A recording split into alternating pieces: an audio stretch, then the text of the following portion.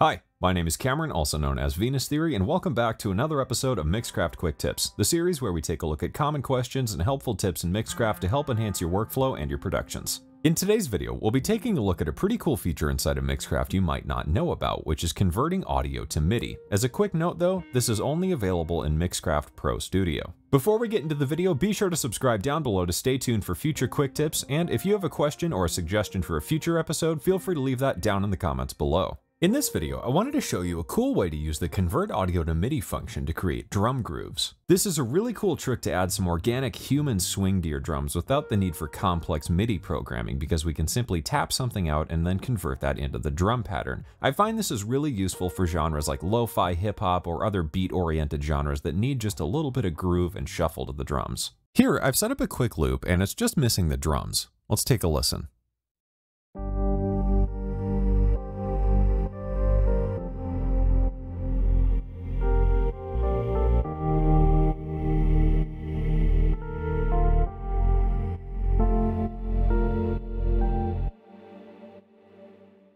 For my drum sounds here in this session, I've loaded up an Omni sampler with a few quick samples like some hats, a nice rim shot, and a big heavy 808 kick.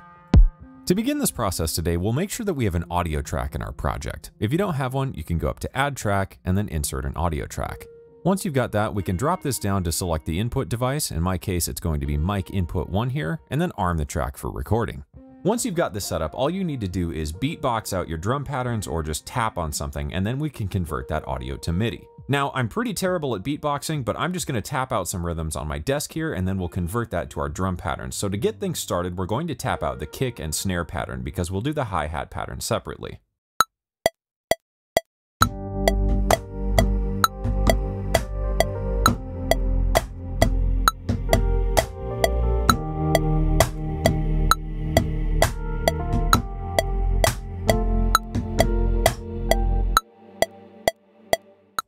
Now that we've got that done, we'll drag it out of the way, go back to the beginning, and record our hi-hat pattern.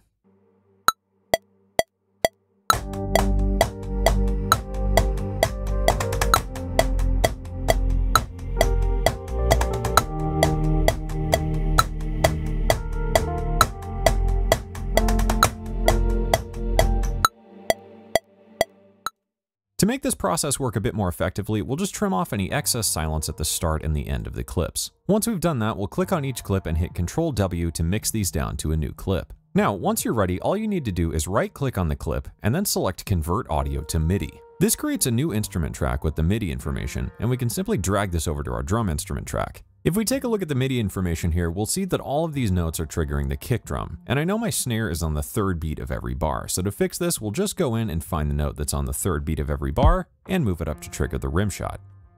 Now that we've got that done, we can use Ctrl A to select all the notes, go up to MIDI editing, and then we'll select quantize here. We can set this to 16th notes, and maybe just add a little bit of swing. Next, we'll repeat this process for the hi-hat audio, and then we'll combine these to create the final drum groove. Once again, here in the hi-hat clip, you can see all the notes are triggering the kick drum, so we just need to move these up to the hats, maybe just add a little bit of swing once again, and then to finalize this and even out this velocity, we can go to MIDI editing, velocities, and then we can force this to something like 95.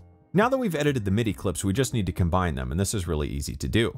We'll go over to our kick and snare MIDI here, use Ctrl A and then Ctrl C to highlight them all, and then copy them. Then we'll go to the hat pattern here, go back to the very beginning of it, and then just paste in our kick and snare pattern. Now that we've got all that done, let's take a listen to the final result.